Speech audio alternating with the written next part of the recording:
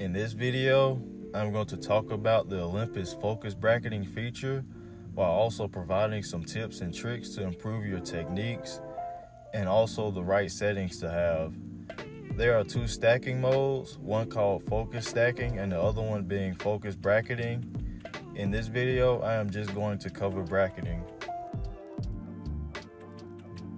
Focus bracketing is a form of focus stacking, but instead of the traditional method where you take a shot and move your camera forward with each shot, your camera in bracketing mode will do most of the work for you without you having to move your camera at all.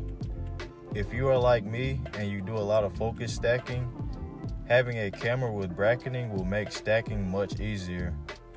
All you have to do is try and keep your camera as stabilized as possible while you are taking the photos, which is easier said than done sometimes, but hopefully this video will help with your techniques.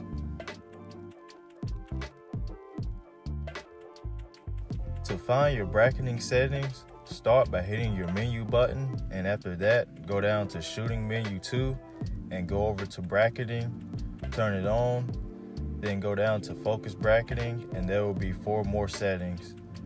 Focus stacking, make sure this is turned off because bracketing won't work with it on. The max number of shots you can set is 999. I just have mine set to 99 because I don't ever plan on doing a focus stack of 100 or more images. A very important setting is the focus differential. The focus differential is the distance between in-focus areas in the shot. The smaller the number, the smaller the gap there will be between each shot, which also means setting your differential to a smaller number will result in much more shots. For close-up stacks, since your depth of field is very shallow at this point, I recommend setting your differential between 2 and 4. This differential range will cover every area of your subject as long as you have your camera stabilized good enough. If you are taking a full body stack of a larger bug, you can probably get away with setting your differential to 5 and 6. The charge time determines the loading time between the individual photos in the series. The optimal delay time depends on the flash model, batteries used, and the flash power setting. The less energy the flash needs, the faster it can fire again, and the shorter we can choose the time delay. So if you are using a flash, shooting at the right flash power is crucial. You want to be on the lower end power-wise so your flash can keep up with the continuous photos that are being taken during the stack. I always keep my flash power at 1/32 power for bracketing, and I feel like this is the perfect starting point. My recommended power ranges are between 1/128 and 1/16 power.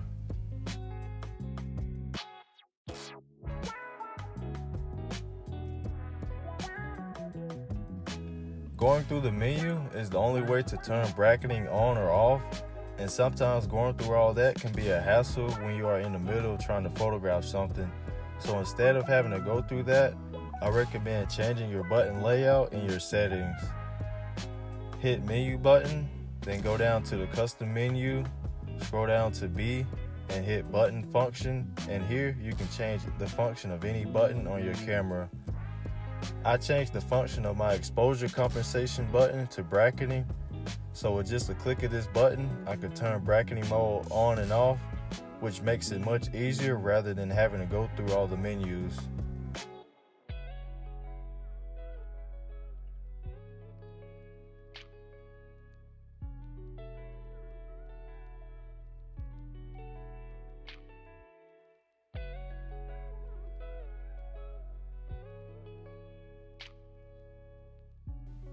Another thing to consider is not every lens is compatible with the Olympus focus bracketing feature. I'll have a list on the screen of every lens that is compatible with the feature, and also every Olympus camera that has focus bracketing, along with a few camera flashes that I recommend.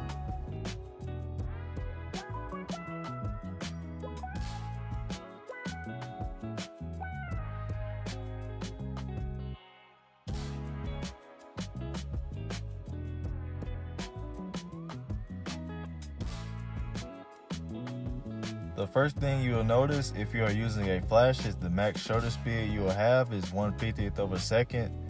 But even at speeds that slow, the images will still come out sharp, especially if you are using an OMD camera. And that is because these cameras have 5-axis image stabilization, which will help stabilize the shot and also stabilize the preview either through your LCD screen or viewfinder. It works great and will help tremendously if you like shooting handheld. For my shutter speed, I will usually keep it at 1/50th, but if it is underexposed or I'm trying to get some color in the background, I will slow it down as slow as 1/20th of a second if I need to. So for shutter speed, I recommend having it between 1/20th of a second and 1/50th.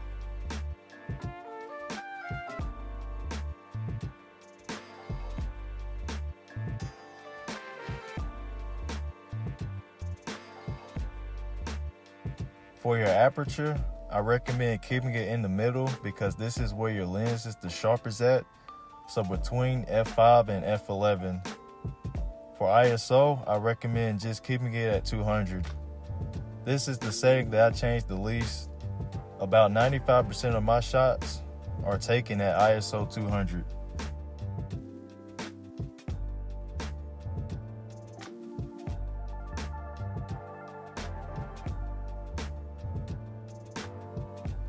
Once you are ready to start bracketing, just hit the shutter button once and your camera will begin the focus bracket. You don't have to hold the button the whole duration of the stack. And if you want to stop it, just hit the shutter button again. If you are new to this feature or focus stacking in general, I do recommend to start off by taking photos of inanimate objects you find around your house or plants before moving on to live subjects, just so you can see how it works. But once you are ready to move on to live subjects for the first time, the best time to go out would be the early mornings, and this is because this is the time period when most bugs are at rest, which will make shooting focus brackets much easier.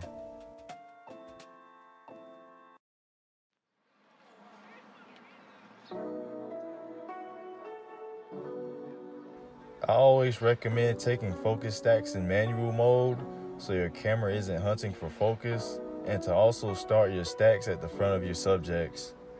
Like in this example here, I focused on the hairs that were slightly in front of its eyes, and once you start the stack, your camera will do the rest. All you have to do is keep your camera as stable as possible, which is easier said than done sometimes, but hopefully these next few tips will help with that. The most important part when it comes to taking some good quality stacks is stabilizing your camera and your subject. I'm usually anti-tripod when it comes to macro photography, but for focus bracketing, a tripod or a monopod can be very helpful, especially since you don't have to move your camera at all during the photo taking. If you prefer to shoot handheld like I do, then it will be a lot harder and it will probably require a lot of practice for most to finally get good at, but it's not impossible to achieve handheld stacks. It's all about your techniques and how you stabilize your camera. In this example here, there was a plant hopper resting on a kudzu vine, and for situations like this, I will gently grab what the subject is on, and in this case, it was the vine it was on. I do this to keep what I'm trying to photograph as still as possible because the slightest winds can throw everything off. Once I grab the vine, I will then rest the front of my lens on the opposite hand, and I do this so my camera doesn't move during the bracket, and then I begin taking photos. In situations like this, I will sometimes even hold my breath during the stack because sometimes breathing will throw off the stack alignment. And this is the technique that I use for the majority of my focus stacks. This next example is another technique I use when I am focus bracketing. I'll start by getting on one knee, then I'll rest my elbow on my leg and gently grab what the subject is on, and then I will rest the front of the lens on the opposite hand just like the last example, and then I'll begin shooting.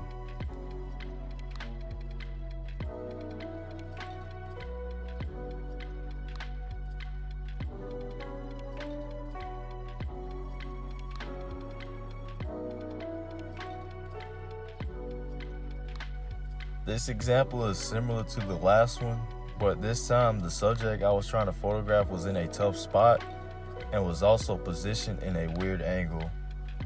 All I can really do in situations like this is to try and hold my camera as still as possible without any support, which is very difficult sometimes. So in situations like this, I do recommend using a tripod, especially if you aren't used to doing handheld stacks.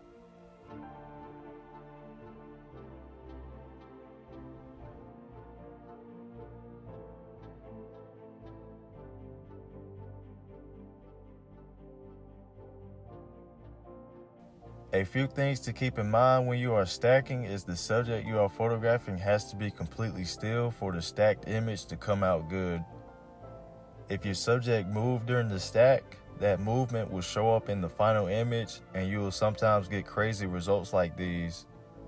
But as long as the movements aren't too drastic, then those artifacts can be corrected in software such as Photoshop. Another thing to keep in mind is the alignment of your photos doesn't have to be perfect either. As long as you didn't move your camera too drastically and your subject didn't move much, then you should be fine.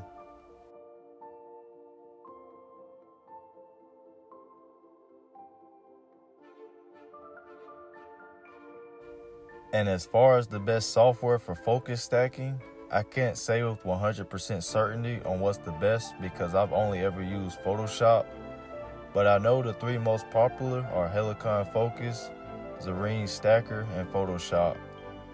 Zareen and Helicon I know are probably a lot better than Photoshop for stacking, so I would go with one of those. If anyone has any experience with either software, let me know down in the comments below which one is the best one for focus stacking.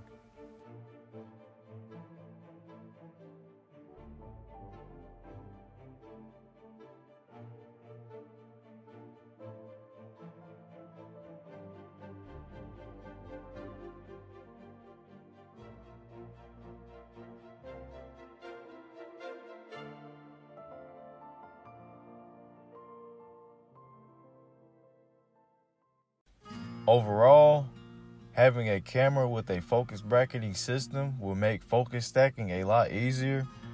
So if you like to do a lot of stacking like I do, then I highly recommend one. But the reality is, even with a bracketing system, there will still be a lot of trial and error before you finally start to figure it out.